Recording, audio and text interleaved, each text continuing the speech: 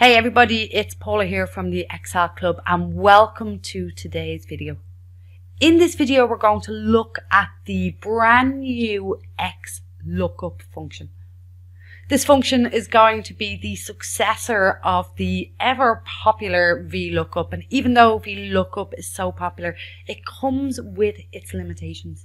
And the XLOOKUP function promises to solve many of the limitations that are posed by VLOOKUP.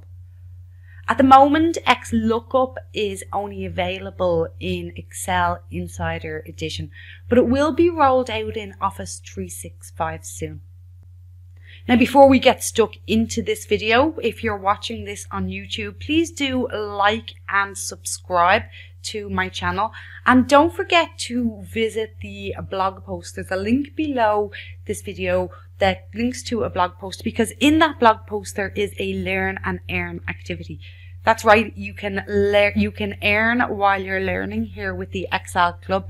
So do head over to the blog post and get involved in the discussion and earn yourself some rewards. So we're going to study this XLOOKUP in terms of an exact match. It's really simple, but it looks a little scary at the start. So let's look at the syntax. We have XLOOKUP and it's looking for a lookup value. Then it's looking for an lookup array, a return array, and then we've got these two optional items. We have match mode and we have search mode. These are new. Now it looks a little bit scary. Let's go through them. The lookup value is the value that you are going to be looking for. The lookup array is where you're looking for the value. The return array is where the values that you want to be returned come from. Then we got this match mode, and our default match mode is exact, and that is not the case with VLOOKUP. We can then do other match modes as well, such as match to a smaller value, match to a larger value, and we have wildcard matches. Then we have search mode, another completely new feature. The default is to search from the top to the bottom, but you can also search from the bottom to the top, and in addition to that you can search for binaries. Now, okay, it looks really scary, but these last two items are optional. Therefore, to do an exact match, we only need to complete the first three parameters: the lookup value, the lookup array, and the return array. Let's look up the cost price of our banana items using the old VLOOKUP. And the old VLOOKUP first looks for a lookup value, which we'll select to be our bananas. Then it looks for a whole table array, so we can select our entire table. After that, it looks for a column index number. So what column is it that you want to return the data for? Then we have this range lookup. So we have to, if we want an exact match, it's not the default. Approximate match is default. So we have to select exact match. This will then, I returned the wrong column there. This then will return the cost price of the item bananas. Now let's do this with our new XLOOKUP and see how it looks with our XLOOKUP.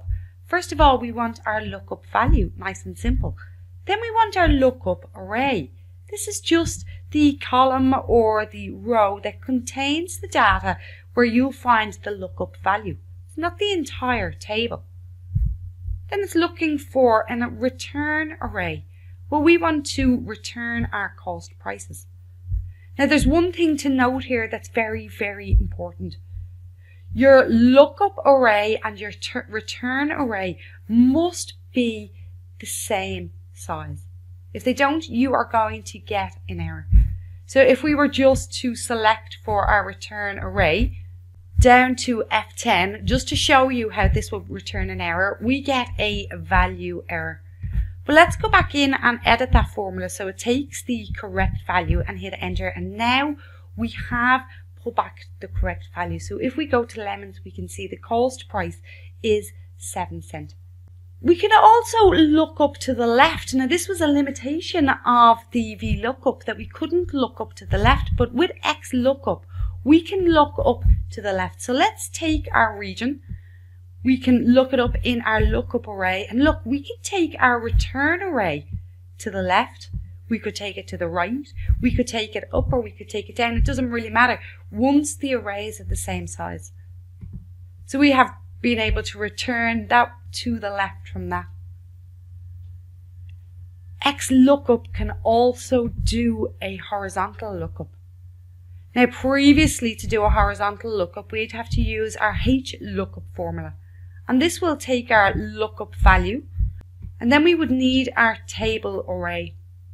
After that, we would need our row index number, and we can just close the bracket there and we see we get Kildare. Now we can do this with our XLOOKUP function. So we can look up our region, we can look up our products, we can then look up our return array, and we see we get the same value, so we don't need another function. Now here's something else that's really cool as well. When we do our VLOOKUP, if we insert a column of data, our VLOOKUP breaks. We were looking to pull up the cost price, but now we have pulled in mid because everything has moved over by inserting a column. So our VLOOKUP is broke, but our XLOOKUP stayed in place.